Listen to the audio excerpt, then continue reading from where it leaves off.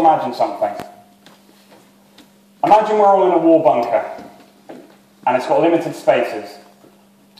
Yet outside, we've got hundreds and hundreds of people begging to come in, slamming on the doors, saying, "We will do anything." Who do we let in? Do we open the door and let everyone in? Or would that actually break the bunker and mean all of us die? Does that mean we only let in the women and children?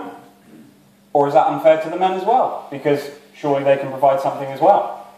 It is a really, really difficult dilemma. So with this in mind, I think we all have the one answer which is universal, which is not have an open door to let absolutely everyone in. However, it still remains difficult on how we regulate this. So I want to talk about something which has been drummed into a lot of people. And that is that immigration is a completely positive thing for this country. So with this in mind, we've seen studies.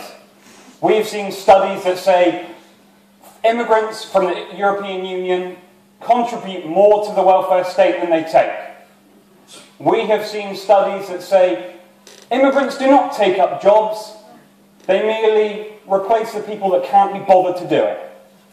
Now, as an 18-year-old myself, and a 22% unemployment bracket of people my age, I can say that is nonsense.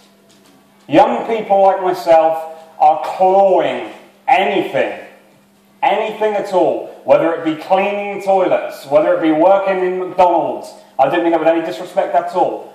But people who come up with these myths about, oh, you know, young people are picky, these people are picky, is absolutely ludicrous. It is not the case and shouldn't be tolerated, in my opinion. So, with this in mind, to these people who say they contribute more, I want to ask them one question. How do you measure the unmeasurable? How do you measure the waiting increases for the NHS, the strain on the NHS, the unemployment? How many people nowadays are dying on the waiting list? I went to the GP not so long ago, and the head of the department said to me, we've been allocated 4 minutes per patient. 4 minutes to figure out what is wrong with you. How many cases do we see in this country where things have been missed? If only it had been spotted sooner. Well, my answer is simply that immigration has not helped and increases to fundamentally ruin the system. So with this in mind, how does it affect you guys?